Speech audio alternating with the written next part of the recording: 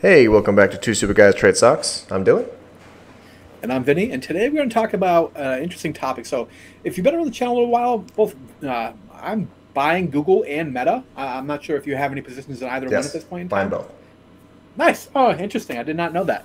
What I wanted to do is one of the news stories that they're talking about is the kind of coming recession and how it's going to affect the ad spend. So I wanted to go back to the previous kind of downturn in economic activity we had and look at how that affected these businesses and how it affected ad spend in general. Right. If you like this kind of entertaining stock market content, we're just two super guys trying to figure everything out. Man, I stumbled real hard. Let's get started. Two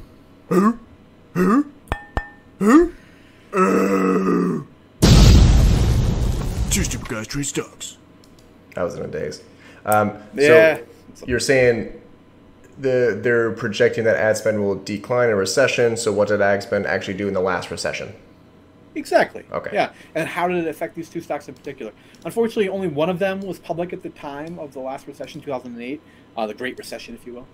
So we only have data from Google for that. But Meta, we actually will look at the resurgence a little bit along the line with Meta and see how they did during that time period. Yeah, but Meta's getting hit on two different ways for ad spend due to the location services issue. Yes.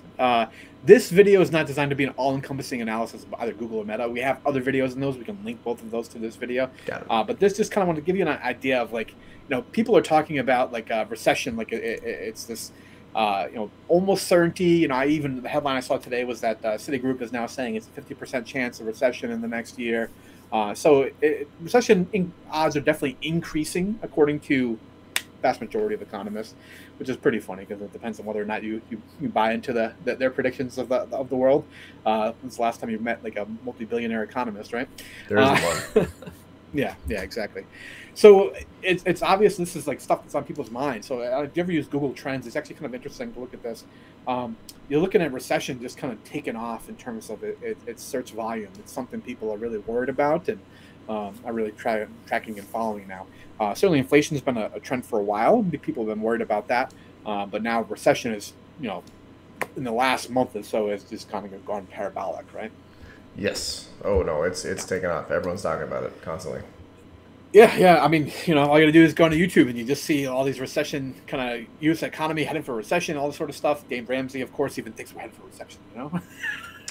Yeah.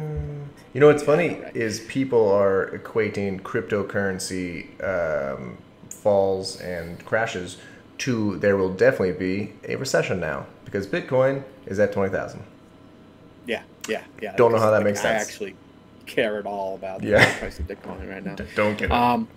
Yeah, exactly. So, digital media, kind of the realm that both Google and Facebook Meta operate in, is this kind of growing U.S. digital media ad spend, right? And you're looking at astronomical growth rates projected over the next few years.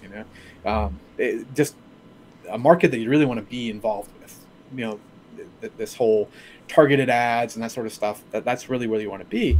That's why both of these companies are there, and this is why they're both attractive to me. But I wanted to look at the actual projections here, and they're going all the way out to 2025, and you're looking at a $300 billion market, right? Right. And I do believe that because traditionally ads, at least in media, were over cable, which is dying. And then you have other streaming services, which you can pay and not get ads. So a lot of stuff, Google ad, all that's Facebook ads I feel like is going to be the kind of the big spender. Yeah, I mean, ads are certainly a growing segment within the kind of new streaming platforms, but they're not as well established in terms of monetizing this ad content as opposed to YouTube or Meta, Facebook, and their algorithms.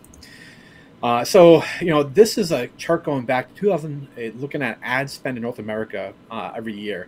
And if you notice, we get to that Great Recession time period here, 2008, 2009, you do see a dip down in the ad spend, right? Kind of stays flat for a few years, and then we just get this parabolic kind of recovery, and then projected out in the future here to continue this parabolic trend. It's just phenomenal. Right. So we're thinking, if the recession comes, would we just dip a little bit and then restabilize within, 3-4 years? Yeah, it was a protracted one, right? Because that was yeah, as they call it, the Great Recession, recession, right? Like it wasn't exactly a simple, quick time period, but it was very complicated in the unwinding of major financial institutions and these, kind of home loans that were just garbage loans, which fortunately we don't have any of that sort of stuff this time that we're aware of at this point. So hopefully it will not be quite as protracted of a recessionary phase. Only one way to find out. Yeah. So this is what you're looking at for the ad spend. You have that little dip down for 2008, much worse for 2009, and then recovery slowly over the next few years, right? 3, 4, 5%, nothing astronomical as far as that goes. And, internet and kind of this online ad spend was definitely in like an earlier time period, right? Right. So now this right here is Google's revenue from 2004 to 2022. All right. Now Google was public at the time, so fortunately we do actually have data for them. If you notice, they didn't really have much of a change here. Yeah, if you look at the whole kind of trend, this period was a little bit flatter maybe than some of the other segments that are adjacent to it, but still the overall trend direction was intact. And if we look at it on a numerical basis here, this is once again their revenue here. So 2007, 16.59, then 2008, 21.79, and then 2009, which is kind of the year that you saw like the worst change in ad spend in general, they still grew at 8.5% that year. That's disgusting, actually. That's gross. Yeah. Because that's very impressive. Yeah. You know what they call that right there, Dylan? Invest in me now? Well, I was going to say a durable moat, but yeah, exactly. I was going to say put your money in me. All right. Yeah. Close. Well, yeah. Hey, let's not talk too dirty right now. Like I said, unfortunately, Facebook didn't go public until 2012, so we don't have data back quite as far on them.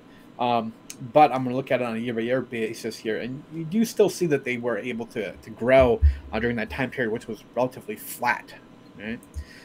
So they're still looking at, like I said, this is their first year, 2011, that they provided data for. They went public in 2012, but 15% they were growing that year. Then they grew 60% the following year. Yeah. Looking back at the revenue growth per year for Meta, it's pretty gross. You're talking 60, 50, 40, 30%, like, years on a regular basis. Like that they were, moved around quite a bit, but those were the numbers they were putting up. Pretty disgusting. I believe Facebook is at 160 right now. Or sorry, my bad. Meta, not Facebook. Meta. Sorry. What do you think is a solid buy for them? Because like Google, I want to say I think today are at like 2,200-ish. I'm not buying more until they hit below 2,000. I wanted like 1,950, and I may not get it before the split. I think that's reasonable. Personally, right now, I've been buying Meta since 200, and I'm continuing to add shares at this point.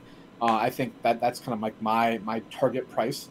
In terms of Google, I own a little starter position, just one share. It's $2,000 a share. My hope is to buy an additional 4, and I would do that as it drops, hopefully to 1,600. That's the number I'd love to see. I mean, I know I'm just like, some people tell me I'm wishing pie in the sky, but that's my number where it's like, you got to mortgage the kids. And, I mean, if it hits 1,600, I might sell my Fubo for that. Yeah. Okay. That's probably interesting. Not, because it's already worthless. Well, tax loss harvesting. There you go. I'm beautiful saving it for December. Yeah, it's gonna be perfect. I love it. But yeah, I mean, I don't think it's unreasonable to try to chip away like another. So it's 2,200 or so now. If you do another $200 per share drop and buy another share, and it's kind of trend down that way. If it continues to drop, increasing my position size. But Alibaba has definitely taught me to be a little bit more patient with my building out of position and waiting, because the price will likely continue to improve, and you can get your dollar cost average down. I agree. Trying to buy at the absolute bottom, you just kind of risk missing everything and having it go up, and you never had a chance. If you just scale in, meaning let's say you have $10,000 right now that you want to invest, buy one share of Google, that's $2,000. Maybe wait till it hits 1,900. You just like draw prices where you're like, I'm comfortable buying it at this lower price, and I'm not gonna be mad if it gets there and my other previous share at 2,100 is now down $200, because this would be a long-term investment. Yeah. Ideally, the way I like to do my DCF is that I want to have like a 15% or so projected return, and Google right now is a little bit under that. I'm looking at like a 13% or so by my numbers, but like that's worth not a lot, but that's basically what I'm thinking. So like like I said, if we get down to that 2,000 or even a little bit lower, I'll have both my 15% return and hopefully margin of safety, which I wish for basically. But that's what my thought is. When the SPY hits 330, we'll be there. Don't worry about it. Hey, you know what? It might happen. Oh, it's gonna, and by October. My 2 lines that I drew already hit. So, all right, guys. I like it. Let us know if you're thinking Google and Facebook are getting a little bit more attractive, and I said if the recession is going to be affecting ad spend. Yeah. Catch you in the next one.